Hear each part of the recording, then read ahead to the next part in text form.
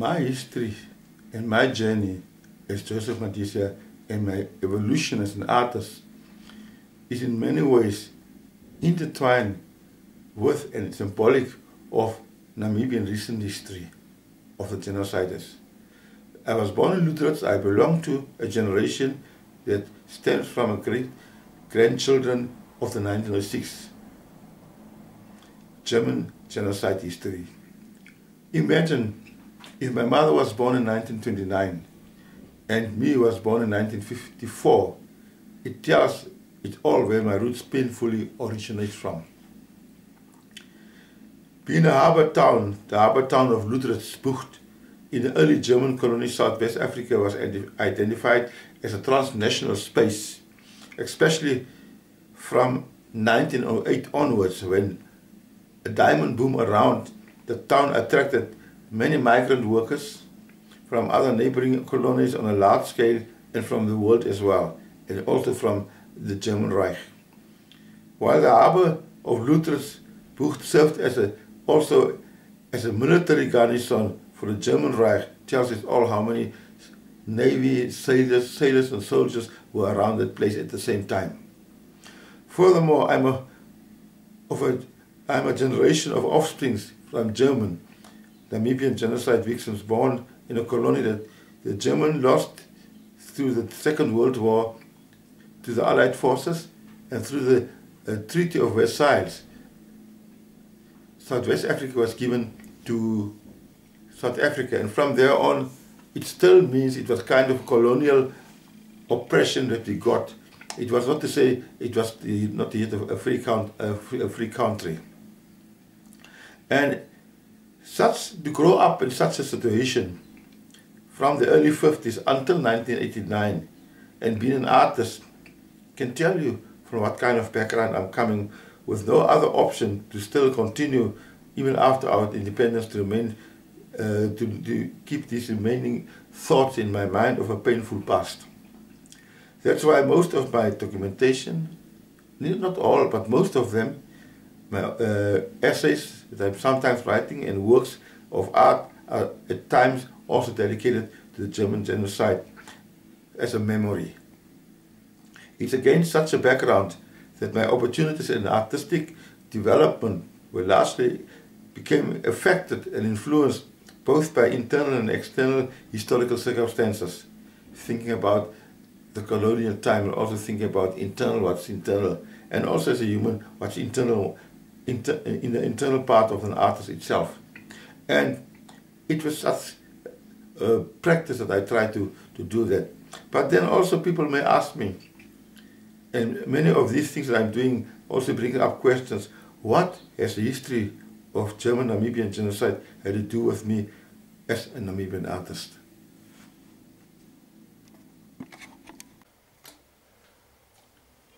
Maybe some may not know where Namibia is on the continent, and that is why I brought this up to show exactly here is Namibia.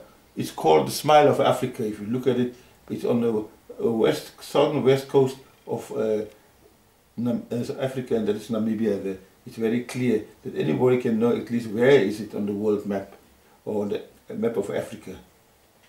I think that is here. Follow a work description of this particular artwork and other early artwork that also goes with the same thing. But in this particular case, I will talk about this work which I've created, which is a tribute to the genocide victims. It's a lone figure with a hollow silver collar slave here, as you can see here, where the skeleton is hidden. There's a skeleton, top of the skeleton hidden into it. One sees many symbols on it.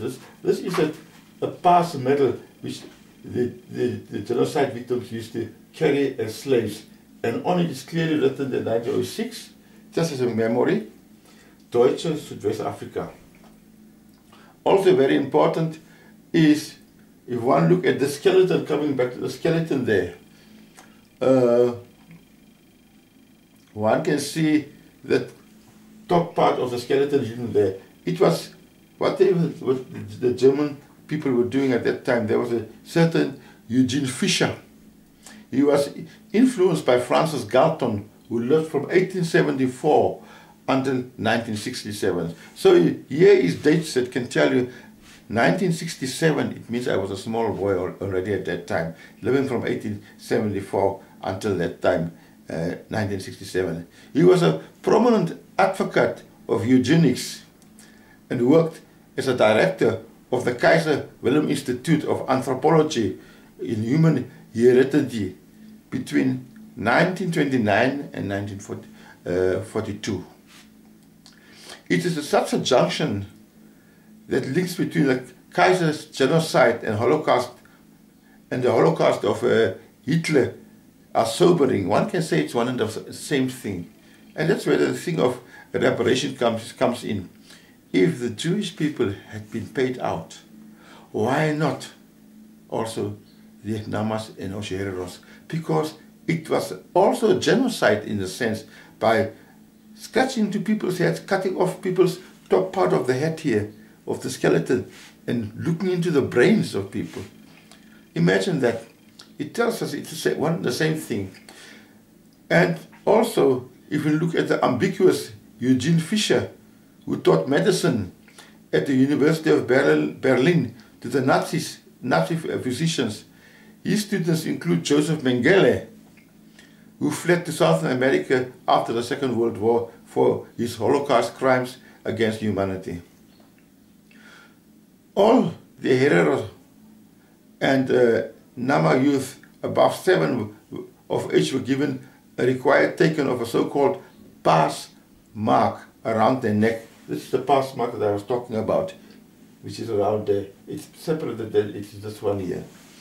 And that pass mark around the neck as a sign of the inferior slave status. It was also on this basis that Eugene Fisher's recommendations in 1912 that interracial marriages was prohibited throughout German colonies. The pass mark copper plate date 1906 is deliberately marked here by me as the artist, as I told you about.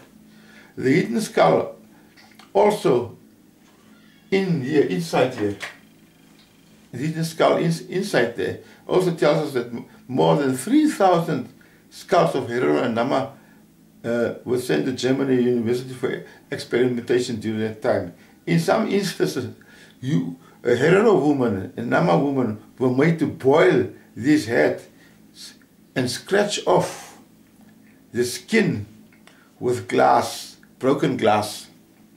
Some of the very same women were also used as comfort women by the German soldiers. So it was truly a skullduggery, as I could put it to you. Finally, the barcode, and I'm going now to the barcode here. This barcode here is what you find today in contemporary life. You go over a counter, you buy anything that you buy, it's clicked on by the cashier and you pay your price. So that is also symbolically, it comes out also to mark that on here and to tell us more how the reparations becomes more eminent and more important in this, which actually the offspring of the victims feel they could have been very far in life economically if it was not for this raping of this country and using people in their own country as slaves after all the cattle had been robbed and so on. Imagine they had no right to any property. That was it. And also, it was around 2001 that the Hosea Kutako Foundation and descendants decided to seek monetary reparations in New York in the court. This work was also created, never to forget the horrendous first Holocaust of German Namibian history. I'm also of the opinion that my artwork should not only evoke empathy, but, how can I say, should also stir emotion to motivate action and change. To the extent where I can say my art provides a rich experience of shame felt by German generations. Hence, this work is a curious mixture of shame and beauty, as you can see. It's well rendered, but somehow anybody who's from that generation seeing all these skulls here and how the skeletons of victims were actually all over the desert in Namibia today, that's how history have ended. You can actually think, what was in the mind of these people? Didn't they think at one stage even to take these bones and make a bone meal for animals? There's so many hidden in this piece of artwork that I feel it is very important that this work, it goes beyond providing representation of facts and emotions around by genocide artwork as a way of responding to the crime against humanity, by which in nature is another thing that it's not easy to discuss. Sometimes a picture tells you everything, whereas discussions will go around and it can bring arguments up and debates on and can go on, but an artwork speaks and each person can look for itself at it.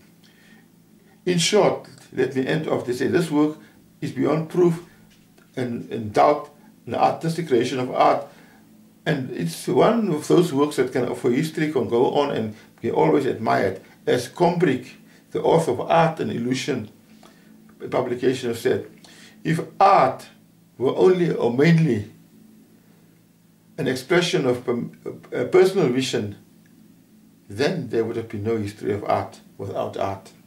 I'm also of opinion that my artwork should not only evoke empathy, but should also stir emotions to motivate action and change and acceptance of what happened to us in the past, and also for the aggressor of the Holocaust upon our forefathers, that they should start to see also the point in why we and all our people are so far behind in life because of the misery that they've left upon us. Thank you. This artwork has also featured very prominently in the Black Berlin 2000 Biennale in Berlin. This is a group of Black Berlins born in Berlin, which is again part of the German history to show how many of the people who were taken even over slaves on that side also still have their offspring living and working in Germany.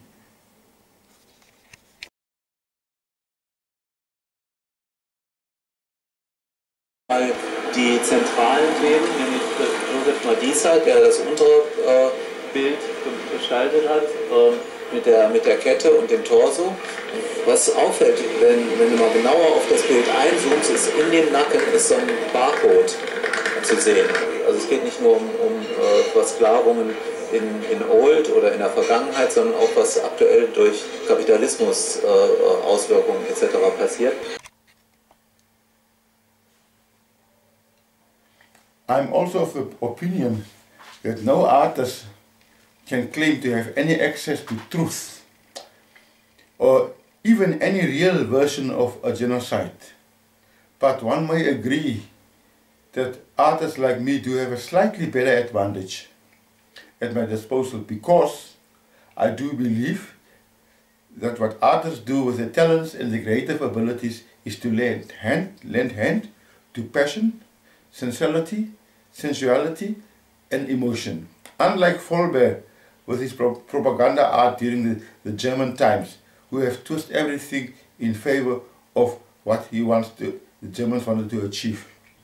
That is why I am convinced that my art production, or this particular artwork here, can lend a special element of truth to inspire and unify today's offsprings of the genocide victims for a better common cause, for them to push for their reparations. And I think, with all due respect, I will show something about Ernst Vollbert to show how he was instrumental even in the war with of the German genocide in the early 1900s. This artist was a German artist. He was a propaganda German artist, and it's very important that one focus on how the artist was also used during the German times. Ernst Vollbert was a German artist and painter, an inventor of the grey, field grey which is done. He called himself an artist between hell and heaven with brush and palette. He lived from 1876 until 1960. So one can see that most of these people went right through the First World War, and they fought into the Second World War under Hitler. So to say that one can cut off only the German genocide up to until the First World War was over, it's not true, and that's why I really want to bring this closer to everybody to be aware of that.